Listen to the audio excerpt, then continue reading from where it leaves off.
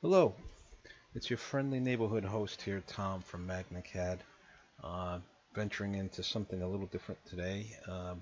What I want to show you, what we're going to attempt today is create this bent sheet metal bracket, because I want to basically join these two by fours together. Alright, so we'll show you how that's done because I don't have this as a sheet metal part. Alright, I want to show you how we convert to a sheet metal part and then bend along some geometry. All right, so that's the goal of this video. So let's suppress this part.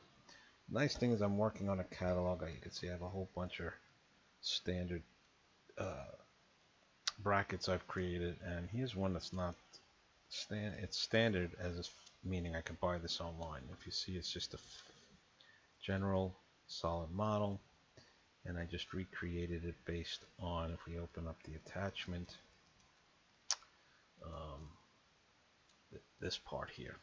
Okay, these are nice thin general purpose kind of bracket.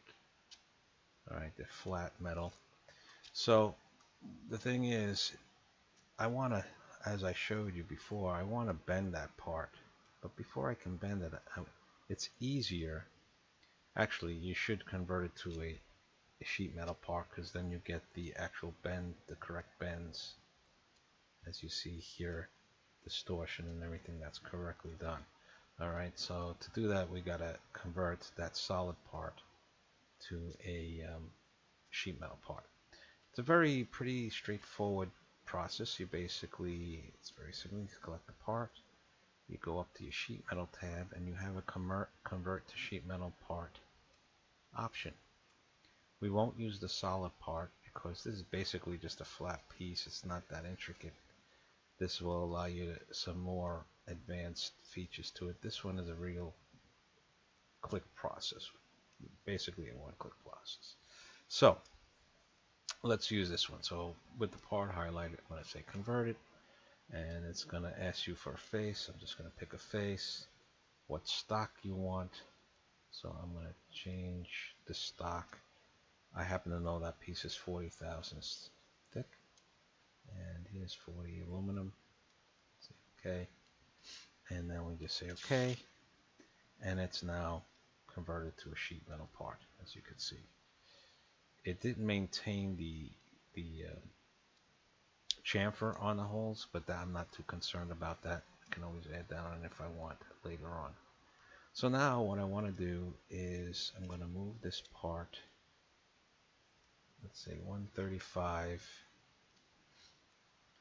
and I'm going to reset the tribal so I can rotate this up.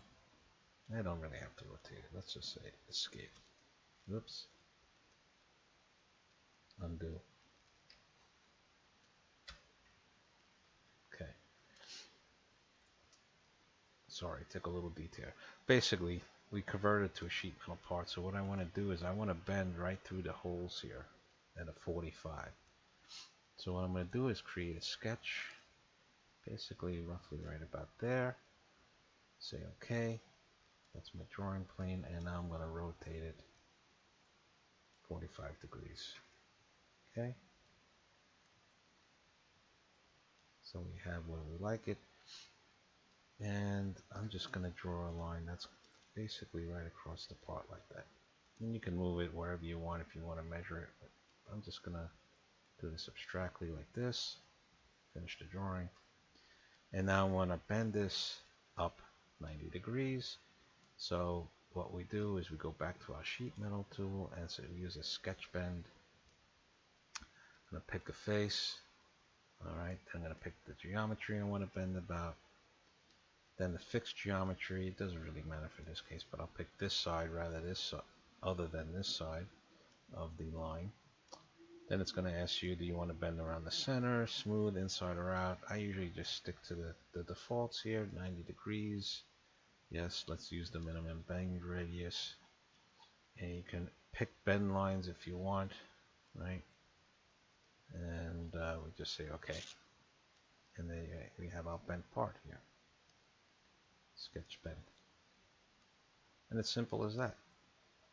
Alright, and now I can position this as I need. right? Using the tri-ball, snap to here. I'm going to move this here, and then I'm going to make another copy on the other side of this piece. Actually, a linked copy. And that's how I want to bolt this 2x4 down.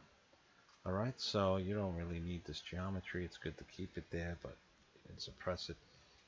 And there you have a bent bracket. Alright, I hope you found this insightful. Remember, you have these two tools here are very powerful. Feel free to dig in and play around with some of the settings and see the results you get. Alright, have a great day.